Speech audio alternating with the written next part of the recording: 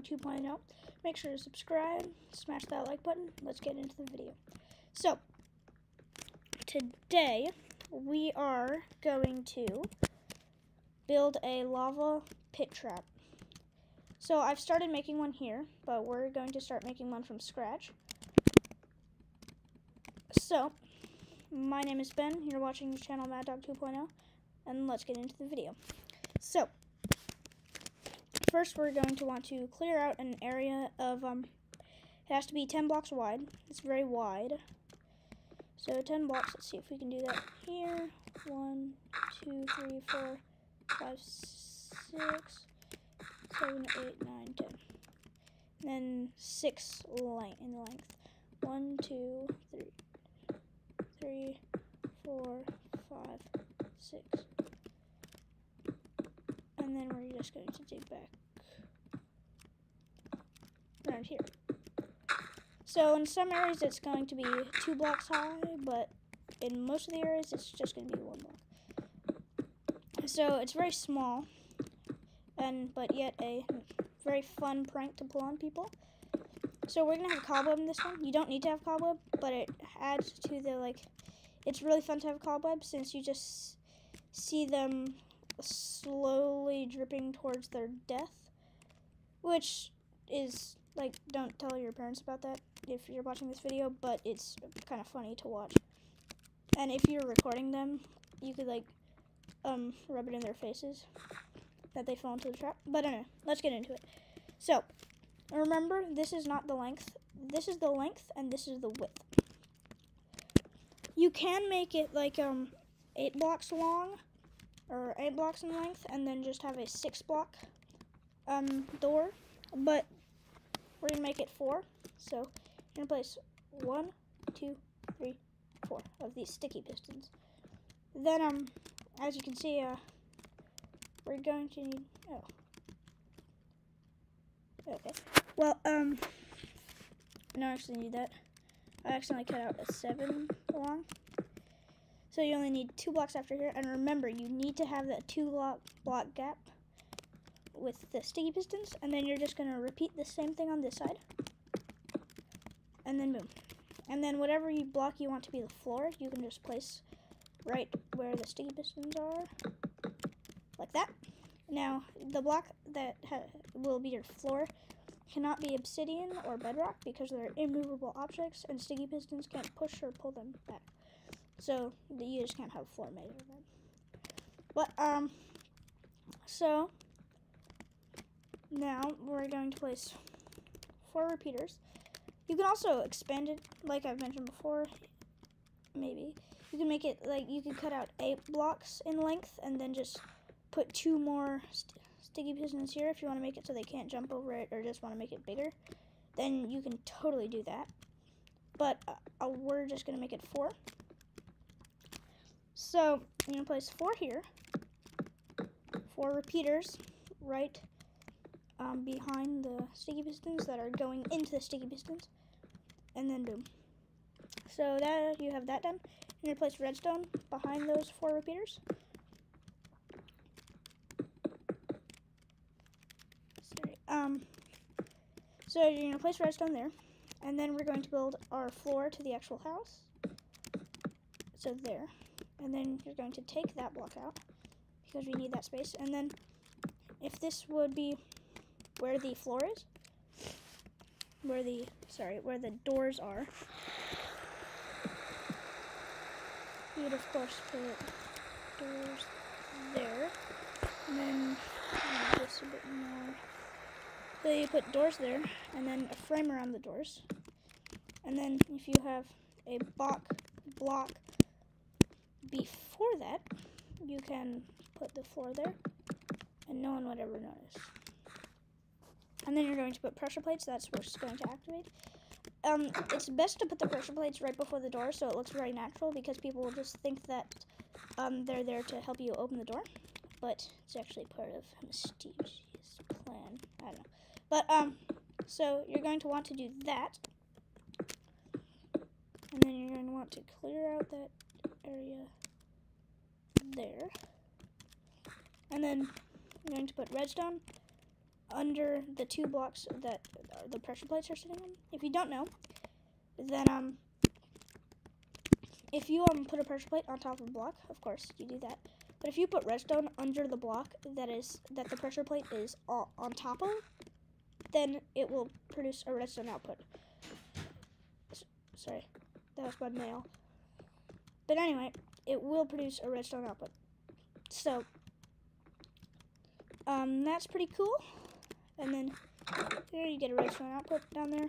And then slash time set day.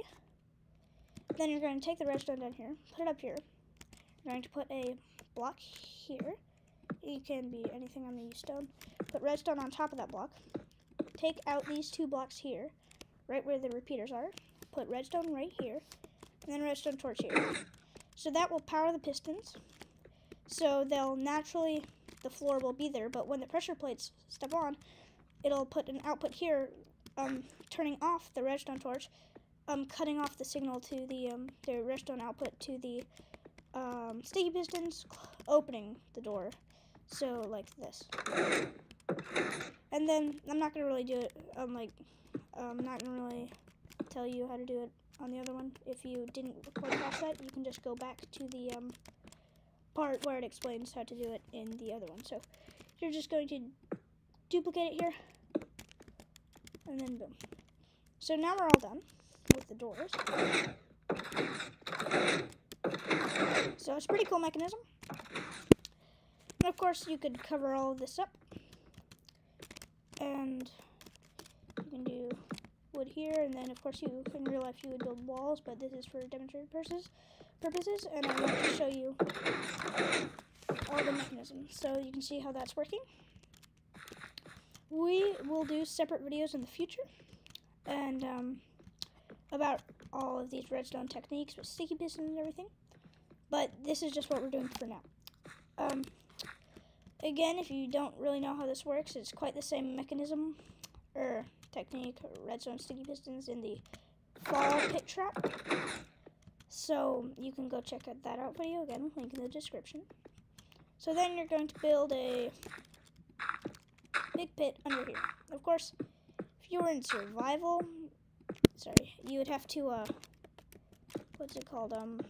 dig out a pit, but I'm creative, so I'm just going to use /fill commands. In the future, we will do a video on how to use /fill commands, but I'm just going to use that now. So, if the sticky pistons are here, we go 2 blocks. Okay. Or also, I'm just going to put some torches down so we can see. Sorry, I do not have Superman pupils, so it's sometimes hard for me to see. And you can see our sticky pistons right there. So we're going to do that.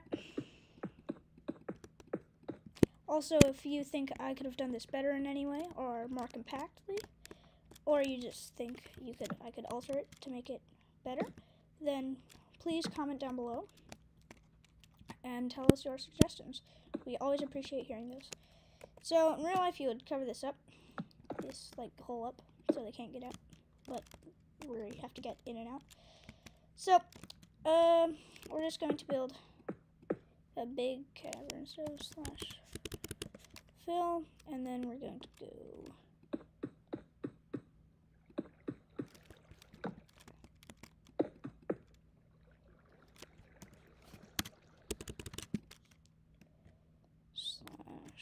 /fill, and then we have a big pit.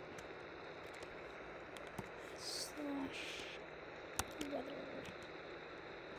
clear, and then I'm going to go ahead and get a night vision potion so you can Yep. So you can always see what's going on. And there. Now we can see everything. So, now let me show you how to build the trap. There are many ways you can build this trap, but say the most enjoyable way to build it is with cobweb dripping into lava. So I'm going to get some cobweb. There we go. Then, so, before you exit the video, I need to tell you something about this cobweb.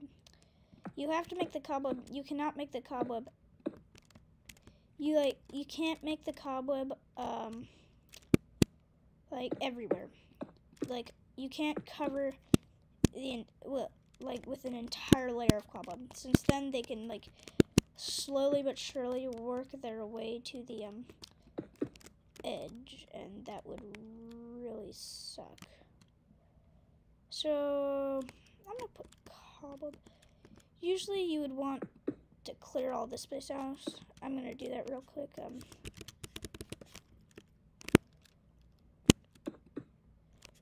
Or no, it would be, if I did it up there, it would be done here. Yeah, I'm just gonna do that, so.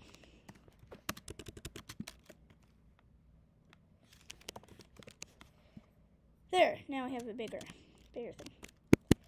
Whoa, that's kind of sus. But anyway, so you're going to want to have some cobweb right up there. More slash filters. So you're going to want a pretty big pit. And I'll show you in a second why. So, okay, this is big enough. So we're going to take out 1, 2, 3, and then one more, and then delete these 3. So, once again, before you exit out of the video, something very important.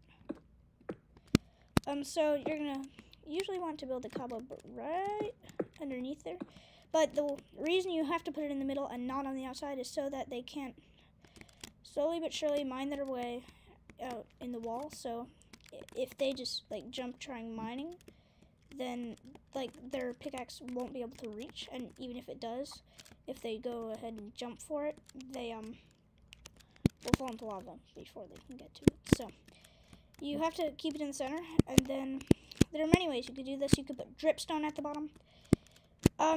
If you want to make a fall pit trap, then you could either just customize this, but we also have a dedicated video to making fall pit traps.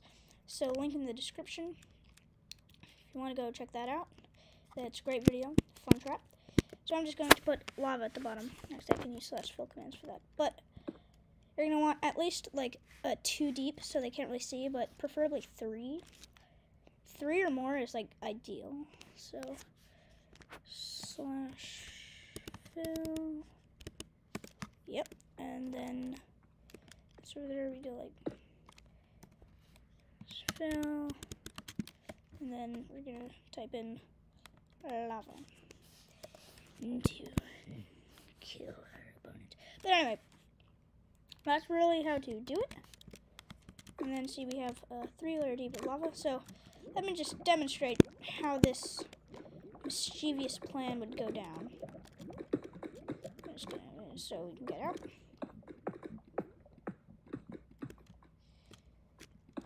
Then move. So the way it will work is so we would cover that up, and if you have that all covered up, they probably couldn't hear it, but they might be able to hear the lava. Or hear the pistons right when they open. But this is how it would go. I'm gonna switch to survival. Actually, I'm not going to switch to survival. Oh no, I got stuck in a pit trap. How could you do this to me, Joey? And then, they're just going to fall slowly but surely to their despicable death. There's once this, what do you call it, a,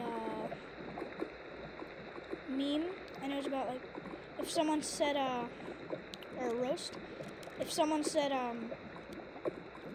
my grandparents are coming to my house for Christmas, or any holiday, you could say, are they going to watch Despicable Me? Since they don't need a TV for that. But it's just kind of funny. Anyway, so, that'll wrap up this video. Don't forget, if you enjoy my content, subscribe, smash that like button, and if you think anybody else might like seeing it or find it useful, then share it with that person. Once again, smash that like button, subscribe. This is Ben here at channel Mad Dog 2.0. I'll see you guys next time.